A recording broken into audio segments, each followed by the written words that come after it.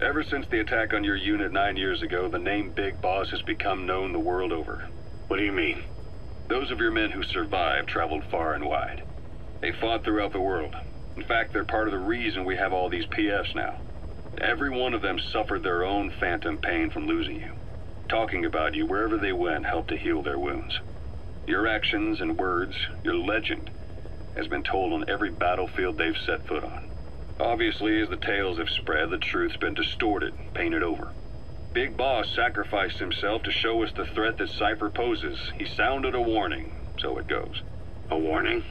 Too much power destroys the hands that hold it. Apparently, you chose to be a living example of that. I never said any of that. The moment any truth is passed on, it starts turning into fiction.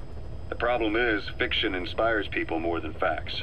To the world, you're now the legendary mercenary Big Boss. The lessons you've taught the PFs are the reason they're so widespread. They're the reason they've survived. And you know what they all aspire to? To one day go nuclear, just like you did, and stand up to Cypher.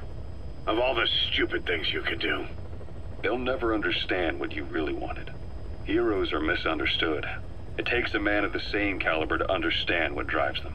Bottom line is, these guys want to be like their hero, Big Boss. And deep down, they all have their eyes on nuclear weapons. They say that a nuke is the only means of standing against Cypher. But these days, it's becoming little more than a slogan to rally the troops and survive in a cutthroat business. Currently, there are 3 major PFs who've expanded into Central Africa. CFA, Rogue Coyote, and Zero Risk Security. HEC's investigations have shown there's almost no overlap between their areas of operation. It's not so much a turf war, more like they have a gentleman's agreement. If you do cross paths with them, you probably won't have to face more than one at a time. Still, don't expect a walk in the park. The CFA, Contract Forces of Africa. These guys are a major player.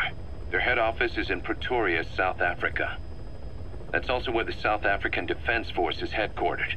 We think the two are closely connected. An HEC investigation revealed that most of the CFA's operators are former SADF soldiers. South Africa has been locked in struggles with neighboring regimes for years. That means constant action. And we know better than anyone that's the best kind of training. A company drawing its recruits from hardened military vets. You can bet they know how to handle themselves. Do not underestimate them. Within the CFA is a company of soldiers made up mainly of locally hired operators. They speak Afrikaans to communicate with personnel from the CFA. But if you notice any speaking the local language, that's them.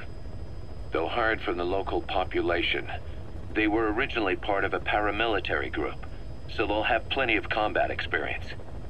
And unlike their days shooting junkyard rifles out of beat-up pickup trucks, the CFA now supplies them with the latest gear from the West. On top of that, they've been combat trained by the South African Army. All that adds up to a much stronger fighting force.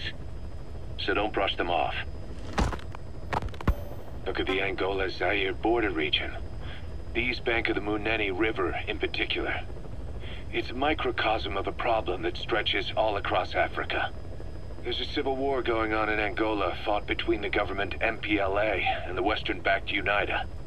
Zaire is still a dictatorship under President Mobutu, but numerous uprisings have broken out in its remote regions. With all the trouble elsewhere keeping their hands full, neither government has control over their side of the border. They depend on militias and PFs, as do the rebels. Government forces, guerrillas, militants, groups of all shapes and sizes hawk whatever resources they can to hire PFs. Conflict brings PFs. PFs expand the war zone, and more conflicts erupt in a continuous chain reaction. Sounds like our kind of work. Mother Base could grow by leaps and bounds.